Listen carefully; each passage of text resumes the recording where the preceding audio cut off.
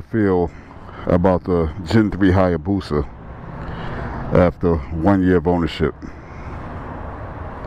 and should you buy one?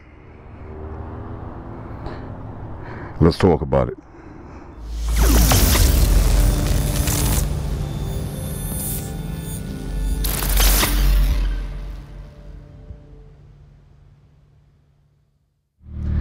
One year of ownership.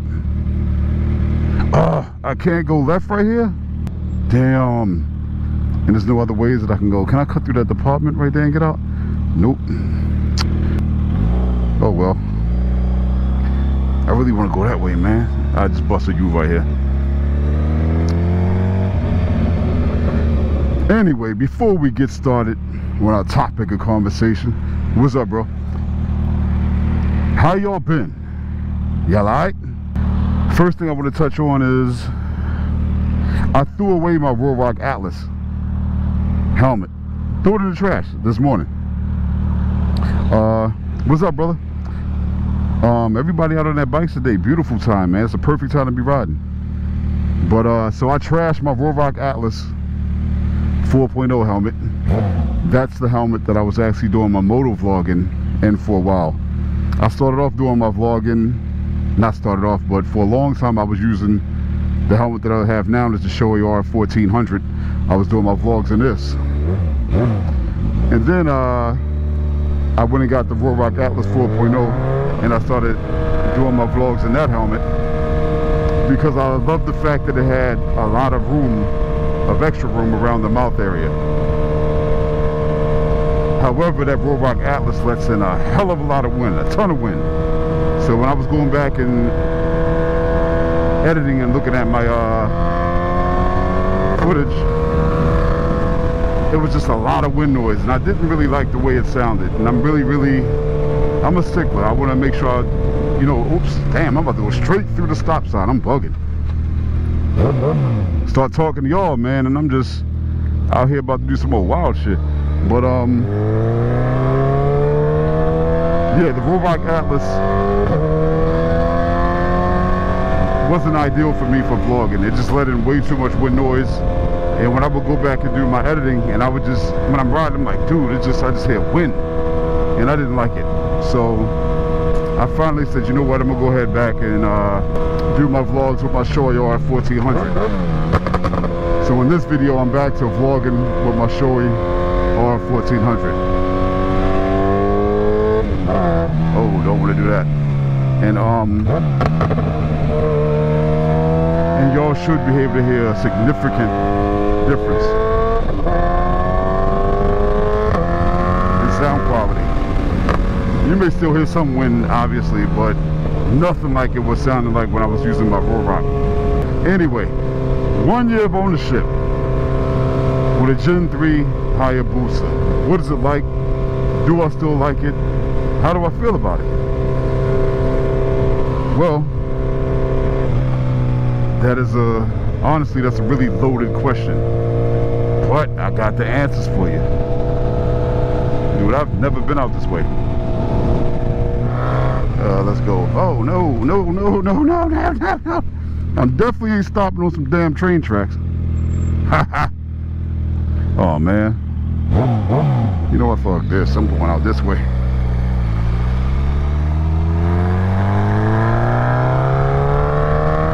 So, to simply answer the question is, do I still like my Gen 3 Hayabusa after 1 year? Short, quick answer is honestly, no. Now, let me explain. This bike is a really nice bike. Really cool. It has decent power. It handles like a dream for being the size that it is. As more time has passed, I begin to see a lot more third-party support. This bike is it's a really decent machine. Now, if you pay attention closely, what I said is a decent machine. I'm not saying it's a great machine, because in my opinion it is not a great machine. And that's just a personal opinion. Some people may love this bike, and I do love the bike. No, I no longer love the bike. Now I just like this bike. So it's a difference. I mean, you can like your girl or like your wife and not love her. You know what I mean? Dude, I'm on a... Where in the world am I at? Why am I... I'm lost. I'm totally lost. Dude, I don't know where I'm at, y'all. But who cares? We just gonna keep on riding and talking. But so this bike, it is a very it's a decent bike. I'm just walking. I just ran a red light. Dude, I don't know what I'm doing. I don't know where I'm at. This is bad. Sorry. So the thing is, the problem I have with this bike is, number one, the looks. I'm still not a super big fan of the way it looks. Yes, it does look better than its predecessor or predecessors. The Gen 1 and the Gen 2, those were horrific in the way they look. Now, this Gen 3 does look a lot better than those, yes. But that doesn't mean that this bike is still the best looking bike. It definitely still looks better than the damn ZX14, I'll tell you that much. That ZX14 is ugly as hell. But the ZX14 has more power than this as well. I think even on a dyno, after the flash, it produced more power. Which brings me to another point or problem that I have with this bike. For the cost of it being $18,000, it should, I think it should have more power. I understand why they came out with a newer bike but had less power. They had to meet the Euro 5 emission standards or whatever, which I think is fucking gay or stupid. But I think they should have probably made this bike a 1500cc with more power for sure. Definitely more power. Also, maybe it should have had some self-canceling turn signals. I'm just saying, for the price of this bike, I feel like it lacks a lot.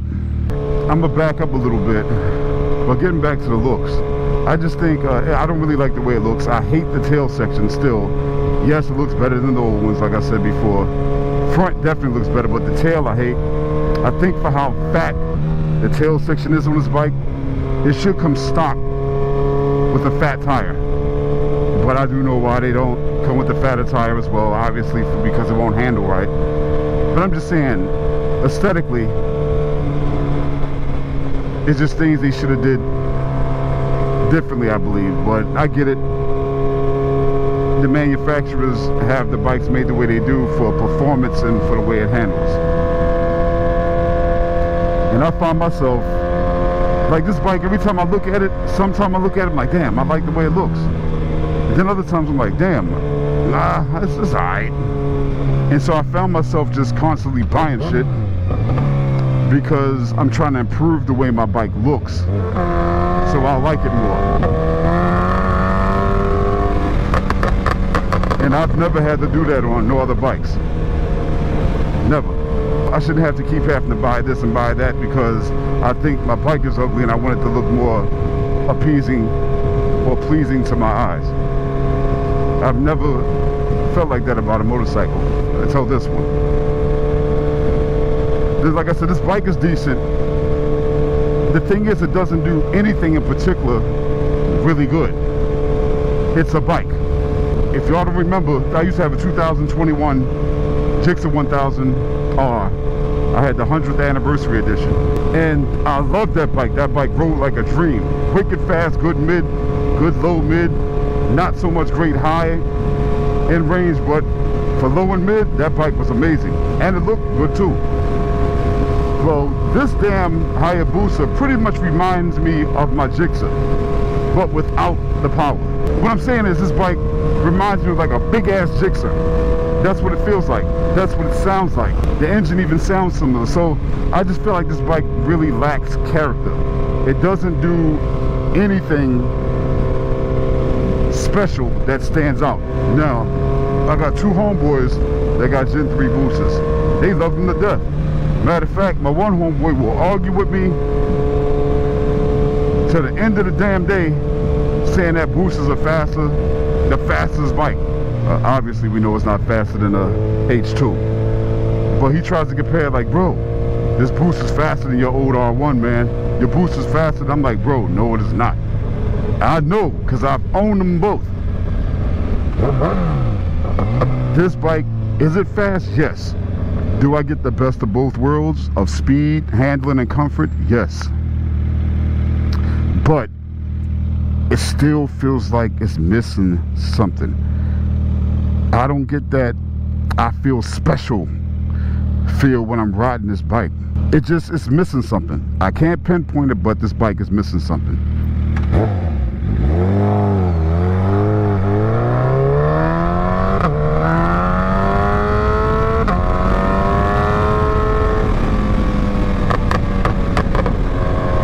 Like I said, the bike rides well, really well. But like I said, it just does nothing special. It's just a bike. When I had my R1, every time I got on that bike, it was just like, every time I looked at that bike, I really didn't have to look at it and be like, you know what? Now I need to add this and add this because it's just something, I don't like it. Shit, that bike is just beautiful stock. The Gixxers is beautiful stock besides big ass stock cans that comes on them. So the truth is, I'm not really happy with this bike anymore. And I find myself, I keep buying shit, like I said, to make me want to like it more. This video is my opinion, it's subjective. I totally get that. I get it. Hey, to any of my other Gen 3 Busa owners, do y'all feel the same way that I feel? Or is it just me? I guess I'm the crazy one in the room, right? I highly doubt it. With that being said, would I recommend someone to buy this bike? I'm going to say no, I wouldn't. You will get bored. It really lacks character. It doesn't do anything special per se. It does a lot of things good, but it doesn't do anything special. What stand out is to make you just want to be like, I gotta have this bike. And that's unless you want to go get it like turbo and get a Hayabusa like more Mafia and spend $35,000, $50,000 to get that done. At that point, you could have bought 3 of these. Matter of fact, you could have bought 3 or 4. Man, you could have bought a R1M. Shit, fuck. You could have bought a Ninja H2 and just, at least that bike may not be the prettiest, but that thing got bells and whistles and it performs like a dream. What the hell are you doing? I am not sitting behind you. I'm not doing it. That's okay. That's okay. It's all right. She waved her hand like, hey, it's okay. She's older. Hey, we gotta love our elderly, y'all. We'll all be there one day, so we have to definitely cherish and respect them. I'm sorry, y'all, but I just can't recommend anyone to buy this bike, except for one exception, or 2 exceptions. That you're like 6 foot taller and above, because the bike fits people like myself really good. It fits. That's one of the pros I left out. The bike is very comfortable. Like for my size, this bike is the perfect size. So if you're 6 foot or taller and maybe 220 pounds or more, I would definitely say you may want to look at getting a Hayabusa or a ZX14. They'll fit your body really well. I know Monkey Butt, he loves his Busa. He be doing cross-country trips and everything. I'm just no longer really infatuated with this bike. And I've never felt like this about any bike that I had. And the only reason I got this bike when I got it was because I've had so many bikes. Y'all remember this, y'all know this. I've had so many bikes and I wanted to try something totally different and totally new that I never had before. So when I finally noticed they changed the body style for the Gen 3s, I was like, you know what? Now may be the time for me to go ahead and get a Hayabusa. So that's what I did. I loved it for a long time, but as time has gone on more and more, and I'm just like, I think I should probably go back to just getting a liter bike or a Ninja H2 or something, because this bike is just no longer doing it for me.